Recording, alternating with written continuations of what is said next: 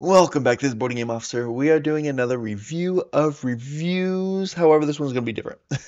This is going to be for Spiritfire. It's got 4 days left. It's the living board game, right? I say it's going to be a little different because there's 2 people that have actually played this game. Tim Chun, well, not 2 people, but 2 reviewers, right? Because you have Megan Alex and then Tim Chun, and I think he had some people with him, right? So not a whole lot of people have actually played this game. Everyone's opinion is just what they see on here. So what I'm going to do is I'm actually going to go over the gameplay as much as I can. Once again, I have not played it, but I've watched all the gameplay videos, the mechanics. They actually just came out with one today. It is Friday. It is Red Friday. Remember, everyone deployed. Wear a red shirt on Friday. That's my thing.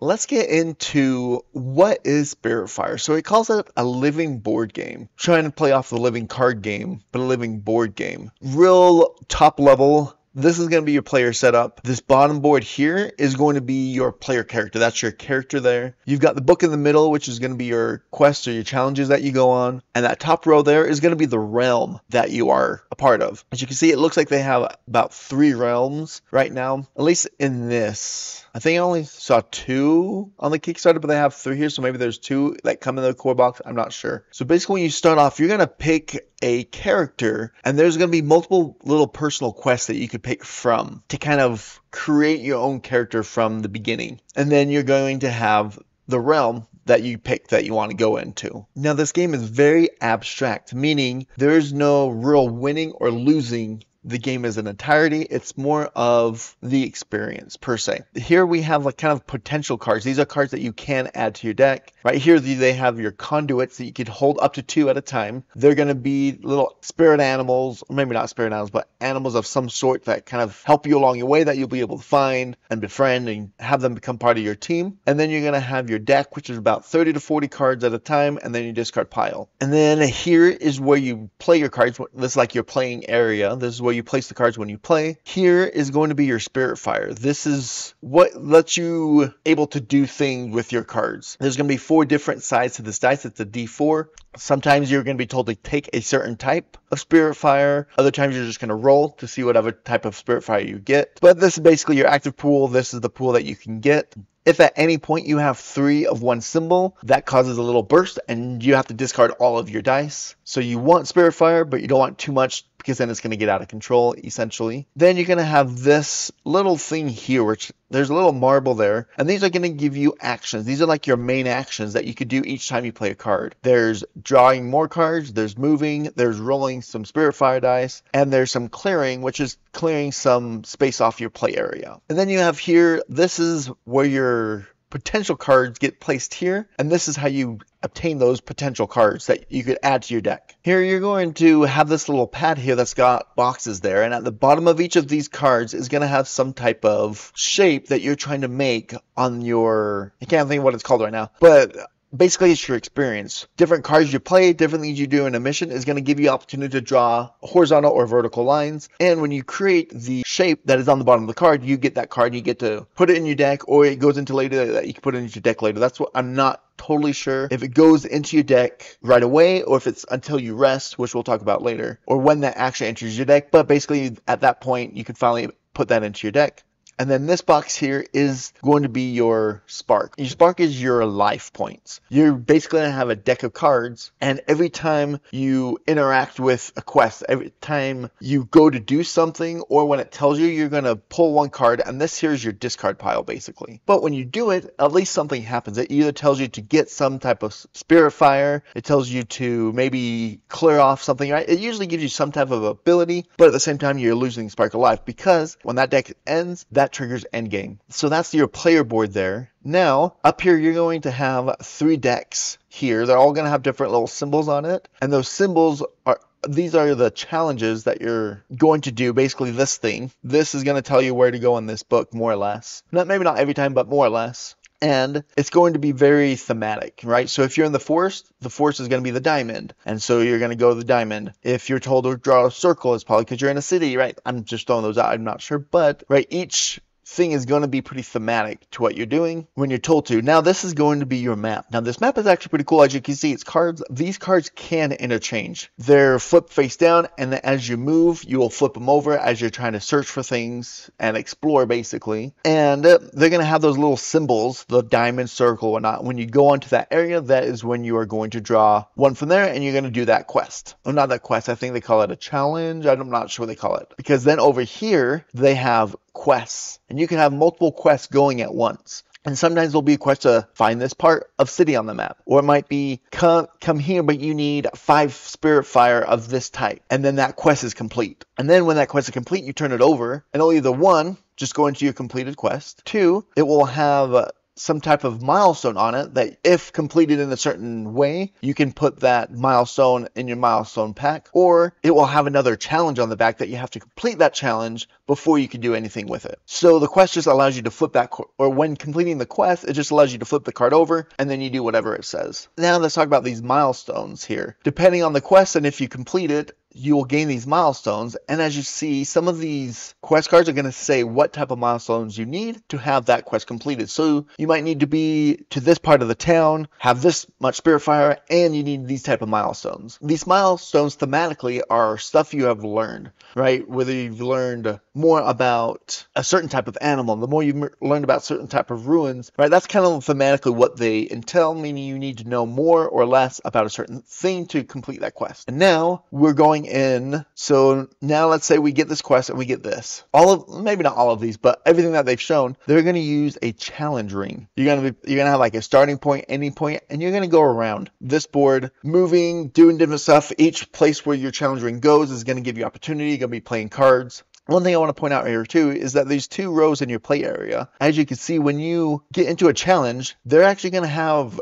different maybe rules or regulations of some sort of what each column does, or what each column does, or what you can or can't do if you play a card in that column. Right? Just gives you a little bit more strategy to play as you play your cards, which we'll talk about here in a little bit and everything. So these challenges there's going to be multiple things you can do. Sometimes it's going to say, hey, you need to get your challenge ring from here to here. And that's it. Like you're just trying to get to the end. You're playing your cards, trying to get your challenge coin there, trying to get your challenge coin there. Or it might just say, go and learn. And you could end the challenge at any point. You're just trying to see how much you want. There's 2 or 3 ways that a mission will end. Either you're just choosing to end whenever you want. 2, if your play area gets completely full, then you can't play any more cards, therefore you have to rest, and a rest will end the challenge. Or if you have no cards to play in your hand, then you will have to rest, which will end the mission. So I think that's 2 ways or 3 ways. I guess the 3rd way is if you complete the challenge if it has a certain thing.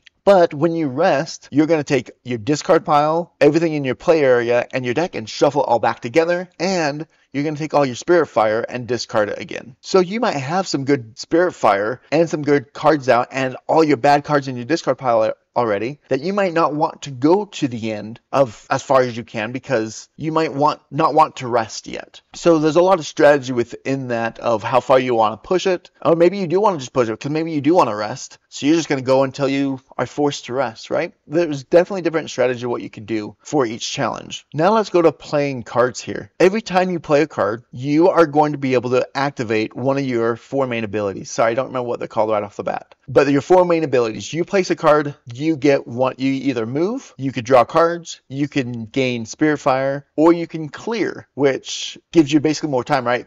You could clear cards off your playing area. Now these marbles tell you how much you can do of each. So if your marble is on 2 and you do a push action, you are going to be able to move 2. Different cards and abilities are going to give you opportunity to move that marble up so you can do more and more of each one. Now, also with each card, it's going to have these 2 symbols at the 1 or 2 symbols at the top. I see this has a purple, so you will need the transmutation spirit fire in your active pool to be able to activate this part here. If you do not have it, you just don't do that. You just place it, you do a basic action, one of your main actions, and that's it. If you do have that, you don't have to pay it. It's not a pay cost. It's just if you have it, you can do that ability. That pretty much is the basis of what this game is. Now, what I don't understand is why didn't they talk about this earlier? You could go watch Alex's video and he tries to explain it, which is so high level that it tells you nothing. I mean, and I'll give it to Alex. He tried his best. He really did try to explain it. I don't know if it was like a rule from Orange Nebula that told him that they he couldn't say anything about the actual mechanics. So he's trying to explain how to play a game without being able to tell you the mechanics, right? So props to him for him trying, but it doesn't really tell you much. But they have come out with 2 game mechanic videos now that really kind of dive deeper into what is going on in this world. One thing that I like to picture it, because there's no combat, right? I haven't talked anything about combat. Now it's kind of like, it does say it's like an MMO, right? MMORPG, which is exactly right if you just take out all the fighting, right? You're playing World of Warcraft, take out the fighting, that's what this is, essentially. I mean, that might not be a perfect analogy, but, right, you're just going around the world, right? There's no, if you're playing World of Warcraft online, you don't ever win, right? You don't win and finish and beat the game. You can't beat the game with an online game, right? You're just running around, getting experience, doing stuff, and having fun. That's basically what this is. But the cool part is that they call it a game plus mechanic. I think that's what they call it, something like that. Meaning, when you finish with your character, there's going to be you trigger end game, and there's a lot of end game sequences that you go through. And then you can start over the game with a new character. But your first character is going to pass down knowledge to that second character, right? Kind of like a legacy aspect to it, like, oh, now I'm starting with a new character, but I have so many different options that I could do from the beginning. So it's, yes, you're starting over again, but you're starting over from a different ground. Now, I'm going to go into why I said a different ground, right? Not a higher ground,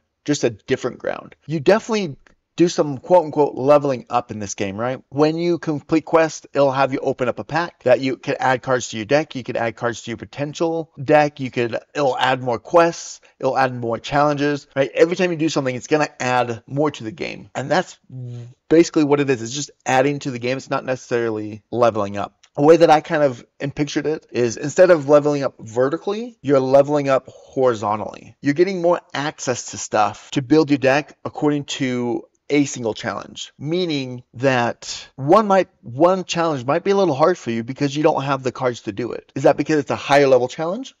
Not really. It just might mean it goes more towards the awe spirit fire. If you need more awe and your deck does not have as much of that in there, then maybe this challenge is harder for you. But are you really leveling up if you go change your deck to be more awe spirit fire focused? Not really. It's just kind of lateral, right? And so it has that deck building mechanic in it. Now, it does most of the time, I don't know if it always has this, but usually when you turn over the quest, it's going to have you choose, do you want to do a challenge that's more awe focused, or do you want more that's more transmutation focused? So you could essentially choose, be like, oh, my deck is built for transmutation, I'm going to do that one. Or you might go, actually, I'm not super strong in awe, but their rewards might be more awe focused, and I want to become more awe focused, so I'm going to try that one to see if I can't get more cards, right? So there's a lot of strategy in that way of how to build out your character. And that's essentially, there's no beginning or end. I mean, there's beginning or end of challenges, but no real turns. There's no enemy's turn because there's no battle. You're not waiting for something else to happen. You basically just have this list of quests. You could go on it. My other thought was,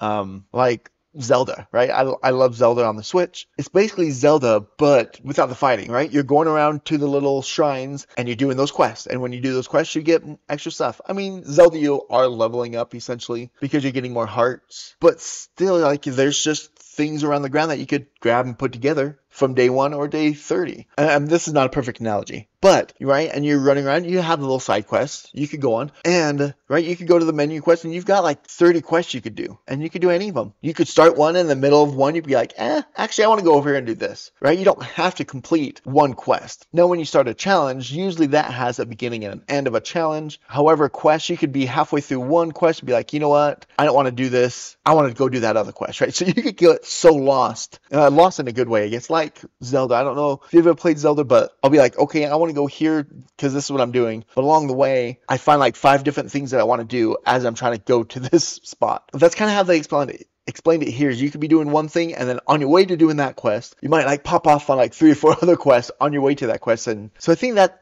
actually makes me really excited for it. I was not very excited for this game, but now that I've watched the gameplay videos, it's made me more excited for it. So I encourage you to go watch those. One's an hour, the other one's like an hour and a half, so they're a little bit longer. That's why I wanted to do this, just to try to do this as quick as I can, so you could understand a little bit more about what is going on with this game. So once again, it is a solo journey and can be played alongside others who require a character box. So let's go through that real quick. what the world does that mean, right? Where it's solo but can be played alongside others. So basically what you're going to do is you're going to have your buddy that has their own $100 box, right? Their character, they're going to have this part, that bottom board there, of their own. And they're going to have their challenge book of their own. However, you're going to share the realm board. Now, sharing that realm board is where you can flip over challenges. You could go along the map together. But when you get a challenge, you're going to play your own challenge board. You each have your own challenge board and challenge ring that you're moving around the board. However, when you play a card, your main actions you can give to your buddy. Like, oh, you need to move. I don't need to move right now. So I'm going to do this and let you move. I think it's something to that effect. I might not be fully understanding that right. But there is very slight interaction where your card play can help each other. But you are still actually playing your own little solo game challenge yourself. And you're kind of going around the realm with each other. And since there is no leveling up vertically, it's not like, oh, you've been playing for 100 hours. I've only played for 5 hours. So I can't jump in with you because those challenges are going to be too hard for me, right? That's not a thing because everything is just horizontally. Now, one might have a better deck for a certain challenge than another person, but it could be that the person that played for 5 hours is going to have a better deck than the person that's played for 200 hours just because of how the deck is built, right? So jumping in and out, there is some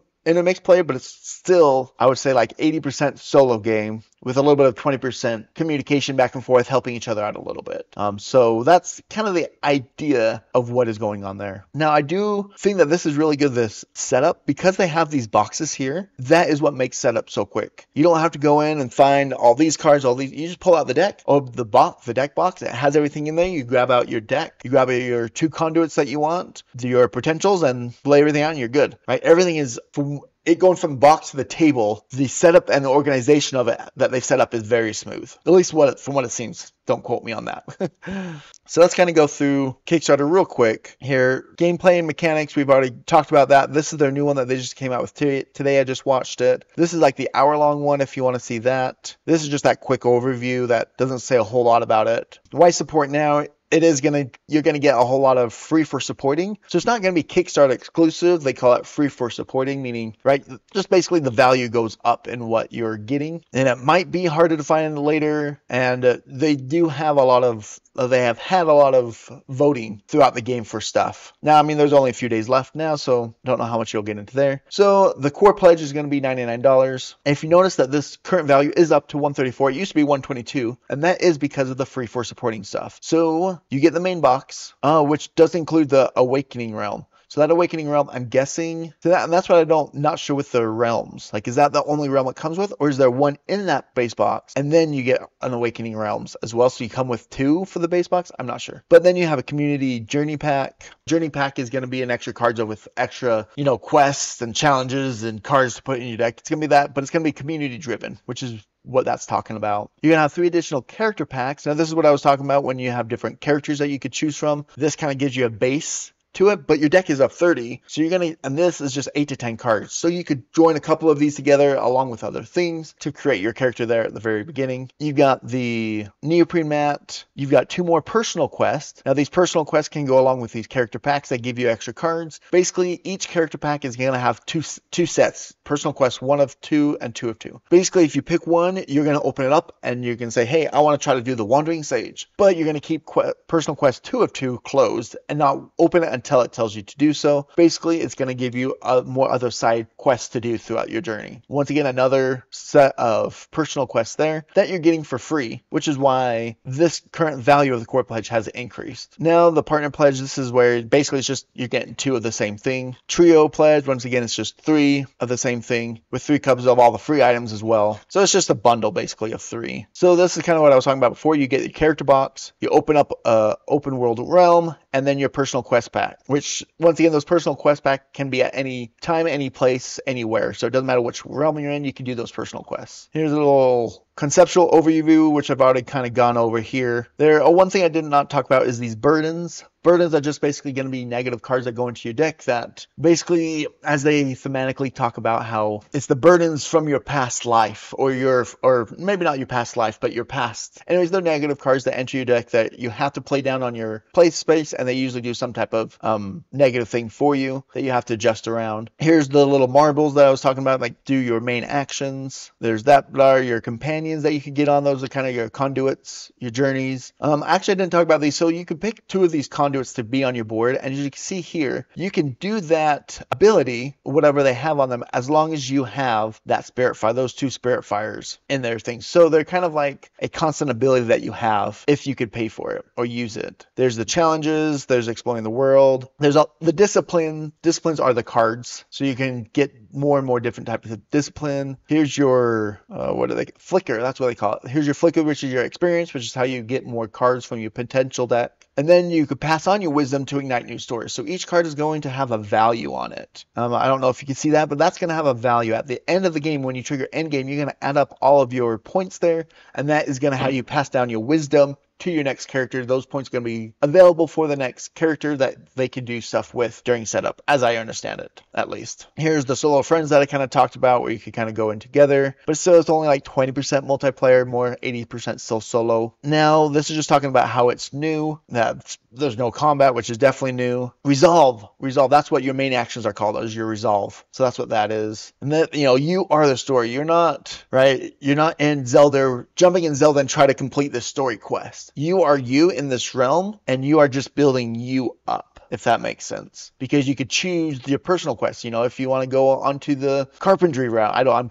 throwing things out here, I have no idea, but you want to be the carpentry route. If you want to go, I don't know, be Peace Corps route, right? Like, you could go any route, and you're just developing your story. Face intriguers with challenges. This is talking about how each challenge is going to have extra things to alter the rules each time. Once again, you could getting extra stuff if you do the extra hard thing, or you can just do the basis, right? There's no winning or losing. It's just how much can you get done, with both with the challenges sometimes and with the whole game as a whole. Now, as I said, once you complete the quest, that's going to give you more opportunities, more quests, more cards, more challenges. You're going to open up more packs, and that's just going to open up everything else for you into this realm. And this is just good examples of all the different type of challenges you go on. You can see how they're all different. They all use that challenge ring, but they're very different. The goal is different. Sometimes it's to get here to here. Sometimes it's just to learn. Anyways, kind of interesting there. Now, what's included in the actual character box itself? We've got the 600 cards, which are your discipline cards, more or less, and your map cards and personal quests and all that stuff. You've got 37 resealable card packs that you're going to be opening out throughout the character packs and personal quests and around progression packs. 5 dual purpose display store boxes, right? That's what I was talking about, those boxes there that just keep everything really nice and organized. Components, challenge box, your Spirit Fire dice, and your Resolve marbles, I guess, that, makes your main actions, and your Flicker writing pads, which might be a writing pad or a dry erase character. Now, community journey. This kind of goes on to that very first thing that we're talking about, free for supporting the community journey. This kind of says what is going on here. As you can see, you could click here to vote. Let's see if it'll let me vote without backing it yet.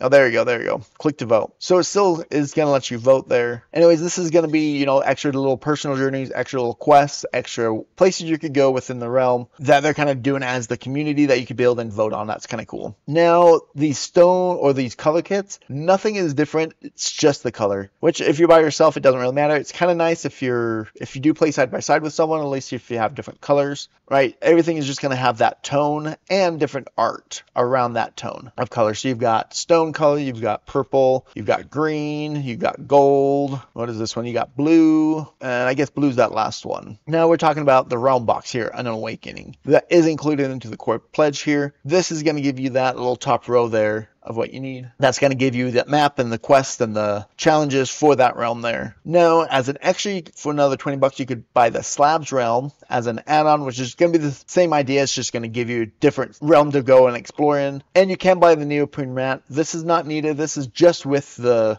art of the Slabs realm, but essentially the exact same mat. And then you could buy a character pack bundle that's going to give you, what is this, 7 more things that you like: expression, reflection, comprehension, right? So these are things you can add to your deck and go different ways with your character. So this, I think, adds a lot of replayability and choices and options getting this character pack. I mean, you already have 12, so it's not like they don't have much at all, but this definitely opens up a little bit more. Then you companion quest bundle. These are quests you can go on to try to get more companions or conduits that can help you. Now, you can only have out 2 at a time, but each time you rest is when you can put out new ones. But so this is how you can kind of find more of those going on these quests to find that. Here's the Winds of Wisdom quest, which once again, 4 other personal quests to kind of push out your character way to build it. Wisdom culture, the wisdom of experience, the wisdom of music, right? You can pretty much make your character whatever you want here. And now this is actually something new. This wasn't there when I looked at it last, but the antique copper upgrade set, which is just gonna make everything copper, right? Just a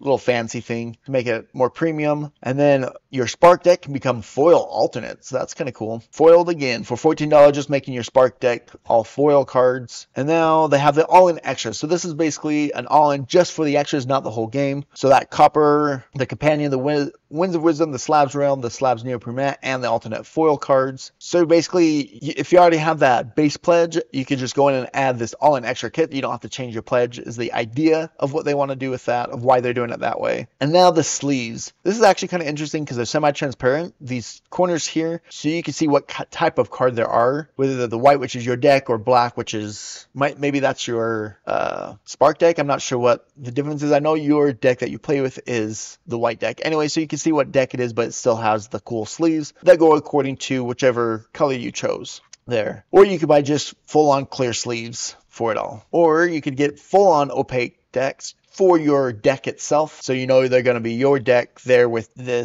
your color there basically. Or you could get an all-in sleeves kit, which is going to have everything you need for it. This kind of tells you what you need for what you want to sleeve. If you want to sleeve everything, if you just want to sleeve your deck, if you want to sleeve even all your potential cards, or if you just want to wait till it gets into your deck to sleeve it, right? Kind of goes through that of how many sleeves you need and what you need for that. It's kind of cool that they kind of help you out there so you know what you need or want. Here's the two creators that have any experience with this, Tim Chun and Board Game Co. there. And now the shipping here is really quite confusing. I don't know why they did this. I mean, I guess if you know about it all, it helps, but it's very, very detailed, which means hopefully it's as accurate as it can get, hopefully. But as you can see here, US is $25 just for the base box there. Anywhere up to about $45 if you're getting multiple bundles there. And then we've got Meet the Team there. All right, so there you have. That was kind of took a lot longer than expected. But I really wanted to kind of go over what the game actually was, because there's not much out there except for their 2 videos, and they're really long videos. So I wanted to really kind of go through the base of what the game was. Now, let's go through what people are saying about it. Either the people that looked at about it, both Tim Chun and Board Game Co., what they have talked about it. But so we'll start here with the good. And one of the really big things is that it changes so much, and the surprises are very fun, right? When you do a quest, you're going to flip over what packs it opens, what the exploring is really exploring it. You never know what's going to come of it, and that is very exciting. What you do affects everything, right? If you do this quest, it's going to go over here, means that you've befriended this guy, but now you meet this guy, and this guy hates this guy, so you actually don't have good relations with this guy because this guy knows you're like this guy, right? So just because you do one quest for someone, it can totally change of what you do down the road that you're not even aware of yet, right? So that how everything affects each other is really cool. Everything definitely has a sense of challenge to it, right? It's not just going through the motions with everything. These challenges really give you that thought of like, okay, what's the best way to optimize this place here so I don't use so much spark, but yeah, I still get as much as I can out of this challenge. And with that, the rules are changing for each challenge. So not only does the board look different, you also have different challenges, and each row in your play area is going to do different things. That's going to throw wrenches of how to do everything. So just because you were good with one challenge does not mean you're going to be good with the next one. And because of that, it makes the challenges very rewarding when you do it, when you're able to accomplish so much, or when there is a beginning and end to one. That does give you that reward. You get that feeling of rewardedness from it. The fact that you could pass down the characters, so you could play as one character and you could go again, and you're going to have not only a totally new experience because you're a new character, but you're going to have a totally different experience because you have that passed down wisdom from it. So that like new game plus is really cool. The table presence and the art, I mean, you could just watch their videos. The art is really amazing. The table presence is really cool. Alex stated that so far what he sees he loves, which is saying something, because he went over there. He said he played for about 7 hours, so you could take that for what it's worth. The one good thing is you do know that this game will fund, or not fund, you know it is going to deliver, because they're passed with Vindication and Unsettled. You know for sure that it is going to deliver. That's not a worry. However, going into the bad a little bit here is time-wise, who knows, right? Because Unsettled's taken 2 years now. So timeline is maybe a little bit iffy, but it will for sure deliver. Now, let's get into the not good nor bad. This is kind of a longer list here than a lot of my other videos, but it's because no one really knows what's going on here. And so a lot of this stuff is kind of not good nor bad because they don't know what's going to happen, right? The no combat can be good or bad depending if you like that combat. If you like dungeon crawlers, you like rolling dice and attacking, this might not be the game for you because there is no combat, right? But if you're okay with that, if you're about that efficiency engine, this is the game, right? This is all about efficiency and doing the best that you can to get through it the most efficient way possible. Kind of I was talking about, there's no losing, right? That really can make it hard to feel like, well, if there's no losing, then what's the point of playing the game if you can't win or lose, right? Alex does a really good job in his video. The first like 20 minutes, he just talks about, why do we play games? We play games, and everyone might be different, but if you're playing a game to get the experience, if you're playing a game to feel challenged and feel rewarded for completing challenges and going through a story arc and figuring out what's going on and where's going what and exploring the world, right? If that's what you're about, this game is there, even if it's no win or lose situation. Kind of like what I talked about, there's no real leveling up, but leveling sideways, essentially, which can be a good thing or bad thing, where you do feel like you're changing, but you're not necessarily getting stronger in one specific way either. It does promise a lot, which can be a good thing, but it also could be a very bad thing, because let's hope they can fulfill all those promises of how in-depth of a game they feel that they are making, right? Because both Tim Chun and Board Game Co. only played it 7 hours max. For how in-depth this is, so because it promises a lot, it can be a good thing or a bad thing. That's, if they could hold on to it, I think it'll be amazing. But they're setting that bar high, so if they don't meet that bar, I feel like they could easily lose after it gets delivered. If you like elements of Unsettled and Vindication, this game has a little bit of both of that. So once again, good thing or bad thing, depending on how you like those games. And there is a deck building element to this. Deck building in the sense of like Marvel Champions or Magic or something like that, right? Not deck building as in you're constructing your deck as you play, but you're going to construct your deck before. Deck construction, maybe that's a better word than deck building. When people say deck building, I think like Dominion or Ascent or something like that. I don't know. But this is more deck construction, right? You're going to construct your deck beforehand to about 30 to 40 cards. You're going to have a deck of cards that you could go through to build, right? So, and as you go, you're going to get more cards to construct your deck better for what you want. Not really better for everything, but better for what you want.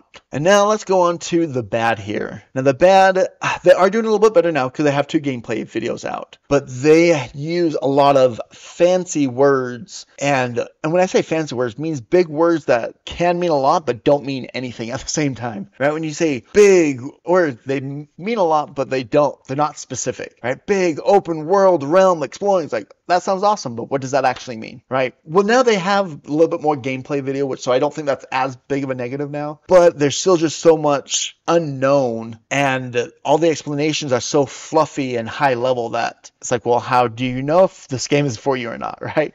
Which is hopefully my gameplay mechanic overview made sense. Go through their videos to really see if this game is for you or not. Another one of the big worries is, are you going to play this for 30 hours and be done? It says that you could play up to 200 hours. Can you keep me interested for 200 hours? Right? Once again, that big promise. Are you actually going to be able to do that?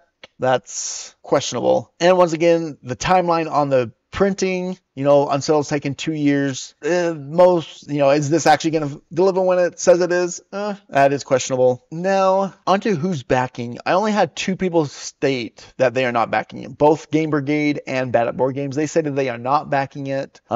Game Brigade stated because he doesn't play solo, and this just really didn't stick out to him. Bad at Board Games, he really was just not very happy with it because it just doesn't tell you a lot about it when you go through the Kickstarter. Now with the gameplay videos, there's a little bit more, but it's really hard to know if it's for you and if you're going to spend $100 for it or not. Now, the value, at least going off of what Vindication and Unsettled, is that for Orange Nebula, their games seem to be really good resale value soon after they deliver, but the more time goes on, the more they kind of diminish down in value. that's just not saying that this is going to do it, but that's just kind of the pattern with Orange Nebula's game so far. Game Brigade kind of talked about how nowadays it's really kind of hard to actually sell you games for what you paid, especially when you factor in shipping to try to get your what you paid plus what you paid for shipping. Now, just in general nowadays it's harder, so you might want to put that into thoughts as well. Now, actually, Quackalope on his Quack & Co channel just put out a video last night or this morning as well, or a day or two ago, anyways, about his ratings. He rates it out of 100. He'll go through Kickstarters and rate them on multiple factors. Overall, he gave it an 88 out of 100, which, and that's more of a trustedness for the game, right? He's never played it, so it's not going off of the game itself. It's kind of going all over the trustworthiness of the campaign, whether it'll deliver, whether the designers are good, what like the general sense of it. He gave it an 88, which is not bad. Which the more that they come out with the gameplay mechanics, the more I agree with that. Because there's not a whole lot of that out there, it still makes me question a little bit. But just because, like, well, how do you know when you just show this? Like, I have no idea what it'll be even like, and how would I know if I will like it? But like I said, the more I watch the game mechanic videos, I actually think it does look very interesting. I really like the challenges. I like the million different directions you could go. That open worldness, I think, looks very interesting. So this time I've started my rating when I do like percent wise of like percent positives out of negatives, but I'm not doing it on this one because there's only 2 reviewers who have actually played it, and even both of them were still like very high level talking, and so I don't feel like the positives were really like true positives, and I don't feel like the negatives were really true negatives. It was just like, here's my general thoughts. I don't have strong conviction one way or the other of the good and bad. But so that's why I wanted to give you Jesse from Quackalope or Quack & Co. a number on that, an 88 out of 10, or 88 out of 100 for basically a trustworthiness of the game. My thoughts after watching all the videos of the game mechanics, and I watched, over I think 17 videos of people talking about it at least, that my thoughts is if you're a solo gamer, I mean, unless you absolutely need combat and need like a dungeon crawler, I think this is a good back. I like solo, but this makes me very interested. Like, I just want to explore the world, right? This is where this kind of takes me. So I was not planning on backing this. I still don't know if I will, but I'm definitely more on the edge than I was before. That's for sure. And that's just the 2 game mechanic videos. Like, if they came out with more, I think they could push so many more, not that sounds bad, but so many more people would be interested if they actually knew what the game was about. Let's just say that. I'm excited to see where this goes and what they do with it. If they could really make this deep dive into like this world and stuff, right? And they call it a living board game because in the future they'll come out with more personal quests, more realms that you could explore, more things you could go throughout with all your characters or with your character. And so I think that's why the living part is because they'll be coming out with more realms and more personal quests and more stuff like that you could add to your game right away. It's not like, oh, here's this expansion, but let me finish playing the base game before I can play the expansions, right? These expansions can be thrown right into it. Like, you're like, oh, I'm done with this realm, I want to jump over to this realm, right? You can do that. And so I think that's the living board game part of it. Anyways, that was much longer than I was expecting. Let me know what you think of this game, if you're going to back it, and I will see you later.